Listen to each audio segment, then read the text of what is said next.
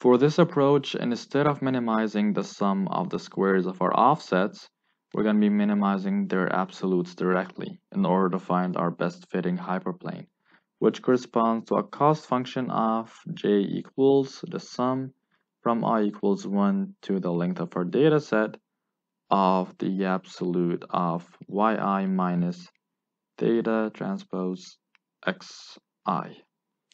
And one would ask here, why haven't we done this in so long? Why did we start by putting the square right here? And the answer is that first, ordinary least squares is more stable.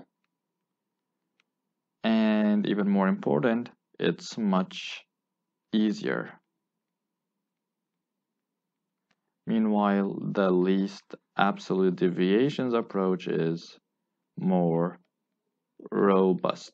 Now, we should be seeking to minimize this cost function, and this is not going to be so easy to do because you know that the derivative of the absolute of any function f of x is equal to the absolute of f of x divided by f of x multiplied by the derivative of f of x, which verifies our point right here, because if we had f of x all squared, then the derivative would be 2 multiplied by f of x multiplied by the derivative of f of x. So instead of following the traditional approach, we're going to try to write this down in terms of weighted least squares.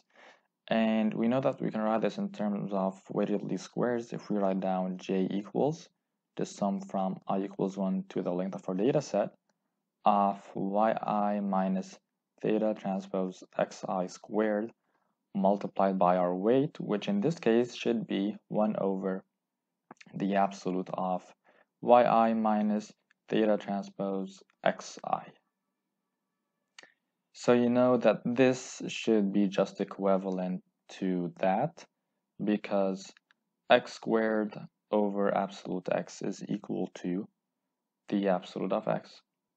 And the fact here is that we've already come up with a solution for the weighted least squares approach, and that was theta is going to be equal to x transpose wx all inverse multiplied by x transpose wy. And here we've got a problem, and that is that the weight itself is going to be a function of theta. So this in fact is going to be an iterative scheme. This is not a closed form solution. And in fact, least absolute deviations does lack a closed form solution because of this property right here. Now, regardless to whether you try to do it this way or just use weighted least squares, you're going to arrive at this iterative scheme. And the way in which you're going to get this iterative scheme to work is by first initializing theta as a random vector, plugging into your weight matrix, which is just a diagonal matrix of this. You have your x and y from your data set, so you're going to find this whole product and get your new theta. Then take that new theta back, get a newer theta, and keep the cycle going till convergence.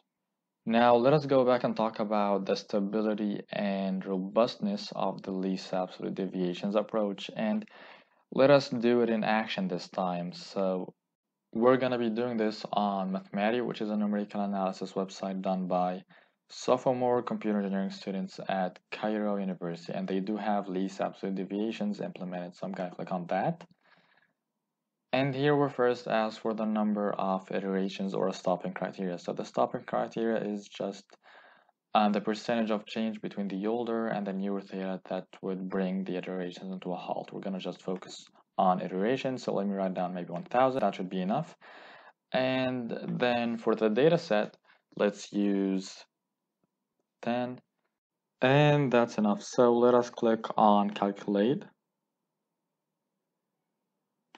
and what we see here is two lines. The yellow line is going to be our least absolute deviations line, and the white line is going to be the least squares line. You see they have an angle of 7.431 degrees included between them, and we can tell that the LAD approach has converged because by looking at the cost function's derivative, we can observe that it's almost zero. Okay, now let us bring up the instability property of least absolute deviations. Let us try to click on calculate again. And look at the line. It's a different one with a different angle. Let's calculate again. It's a different one. And what's happening here is that with every new initialization of our random vector theta, we get a different line that makes the error as minimum as possible. So each time we click calculate, we still have that derivative that's approaching 0, but we get a different line. And this means that you can often perturb the slope and the intercept of a least absolute deviations line with keeping the distances between the line and the data set. It's like you're taking some distance from some points and giving that to other points. Now let us talk about the robustness property of least absolute deviations. I'm gonna put down here maybe 15 or just 14 and 100. And let's click on calculate. Now it's clear that the least squares line is a very terrible fit. It has given a lot of emphasis to this outlier, and this is how least absolute deviations eclipses the least squares approach in terms of robustness. Least absolute deviations doesn't have this problem because you're only taking the absolutes.